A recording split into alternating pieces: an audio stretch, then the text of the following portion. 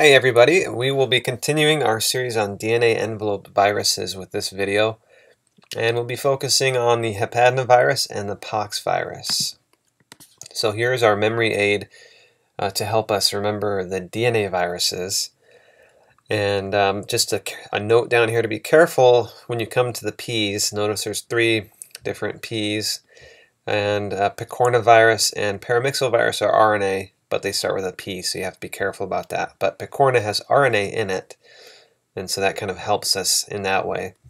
And then also HepaDNAvirus has DNA in it, and that kind of helps us also. Okay, so we did the previous video on the herpes virus. If you didn't get to see that, make sure you check that out. And we're going to move on to the HepaDNAvirus now.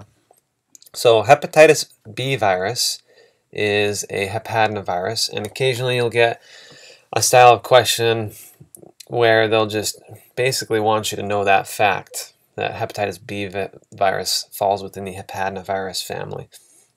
And all DNA viruses contain linear DNA except for the HepaDNAvirus and the POXvirus. And so with HepaDNAvirus, there's not too much you need to remember. You'll notice I only have one slide on it. So HepaDNAvirus is not going to be too bad. And then HepaDNAvirus and HBV, hepatitis B virus, are DNA viruses that have a DNA polymerase with reverse transcriptase activity, so that is unique. So here are three unique things about the HepaDNAvirus. So hepatitis B virus, all DNA viruses contain linear DNA except for HepaDNAvirus, which is double-stranded. And then they have DNA polymerase with reverse transcriptase activity. And then next up is the POXvirus. So the POXvirus is the largest and most complex animal virus. It is brick-shaped. So the POXvirus, if you look at it through a microscope, is going to look brick-shaped or slightly round, like a rounded brick. And it has an envelope, and it's linear double-stranded DNA.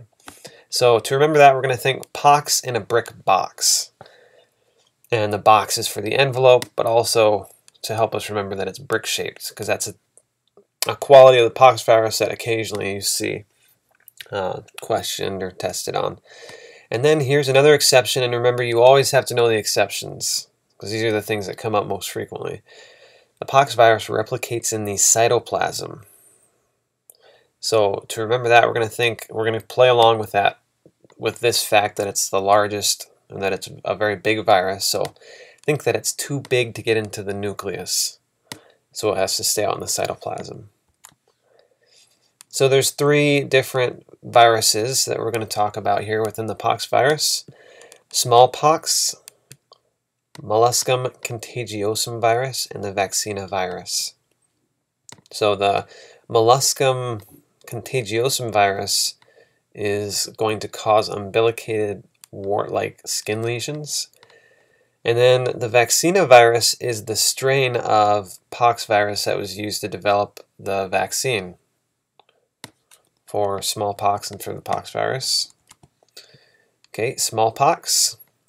Protection against smallpox is given by prior injection with cowpox, and this represents something called antigenic cross-reactivity. And then smallpox has been eradicated by global use of the vaccine, which contains live attenuated VAXNEvirus. And again, we're going to touch on this idea that the vaccine was created through the VAXNEvirus, which is part of the POXvirus group. And that's it. Short and sweet for today, guys. Thanks for watching. Make sure that you like the video, leave your comments down below, subscribe to the channel, and then also make sure you go check out my Facebook page and leave a like there for me. And good luck studying, everybody. Thanks for watching.